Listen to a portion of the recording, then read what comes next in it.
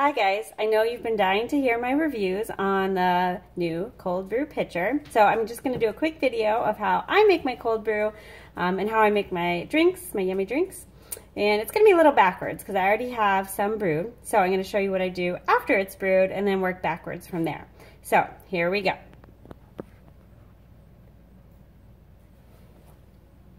Okay, first of all I take my cold brew pitcher. Here it is, it's all brewed with the lid on it, and you can see the grounds are in there. I'm gonna go ahead and just stick that in the sink so you can see this really fine filter where I've put my coarsely ground grounds in there. I'm just gonna move that over to the sink. All right, so I could store it in the refrigerator like this, but usually I am wanting to brew another pitcher, so I have some ready to go.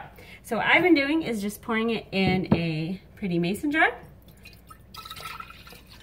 And it brewed about 40 ounces, and I think this mason jar is 28 ounces, so we'll have a little bit left over there.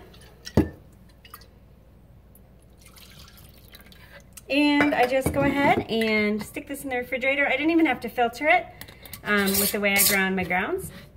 So I'll just go ahead and stick this in my refrigerator, and that's good for 1 to 2 weeks in the refrigerator, but it doesn't last me that long.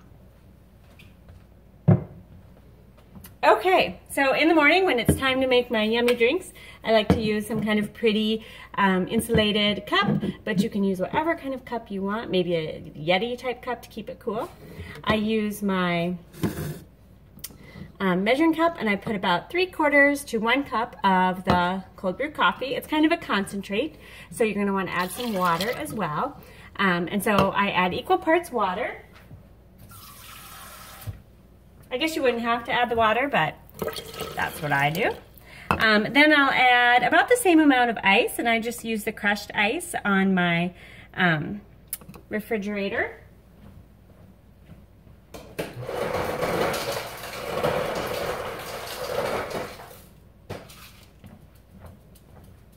Okay, here goes the ice.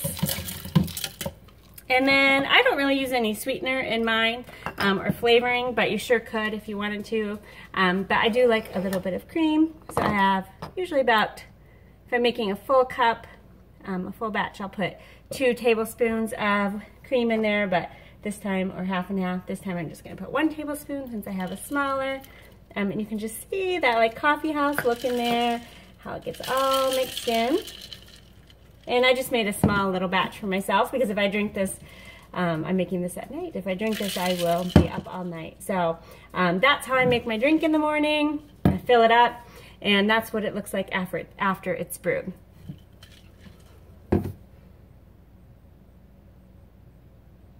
Okay, we are gonna go backwards now, back in time, and I'm gonna show you how I brewed the coffee in the first place.